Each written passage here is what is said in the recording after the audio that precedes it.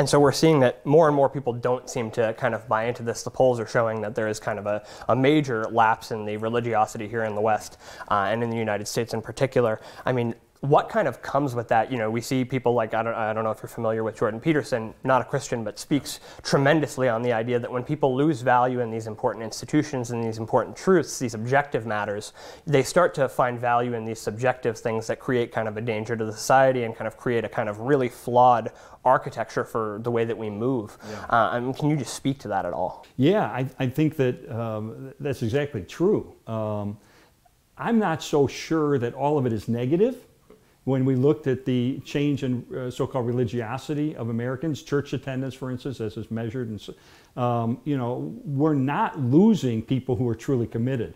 We're losing people who may identify as a Christian, but they're not really a Christian. And so those are the kind of folks who are falling away. So I don't think we're necessarily losing people who are committed and knowledgeable about the Christian faith. Now, that makes it a challenge for us who want to see people come to faith. How do we reach those people? But I don't think it's necessarily unhealthy for people to realize, you know what, I've been kind of playing the Christian game. I'm not really a Christian. Well, that's probably a good realization to come to. Great, now let me help you understand what it means to really be a follower of Jesus. So incredibly unique take there. We have heard, like I said, the conservative media, the Christian media has been sky is falling on this issue for many years now, at least a decade now, probably more.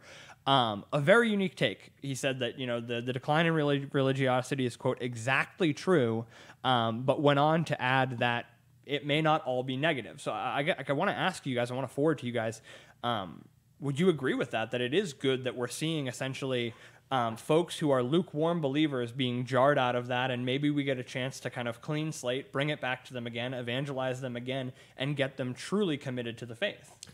I do think it's encouraging. It's a great perspective that I had not thought of before. And when we were talking about this before the show, when you were telling me about it, the first thing I thought of was right before the first Great Awakening in the States. The church, a generation or two earlier, had passed what they called the halfway covenant. And essentially what it said was, well, if you've got a family member who's a member of the church, you can be a member of the church too. That resulted in church roll swelling, but an influx of secularism and non-believers in the church. The Great Awakening, all of a sudden, those folks realized, oh gosh, you know, I'm not a believer. And I had a pastor who said,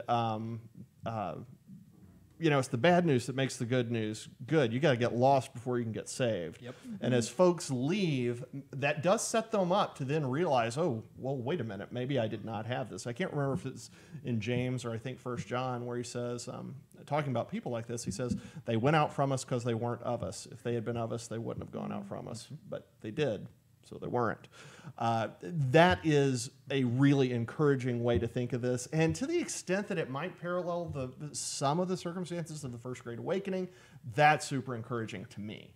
Yeah, and I would like to see, you know, right now also with COVID, that could be part of it. You know, people, it's harder to track the membership of the church when someone's watching from home.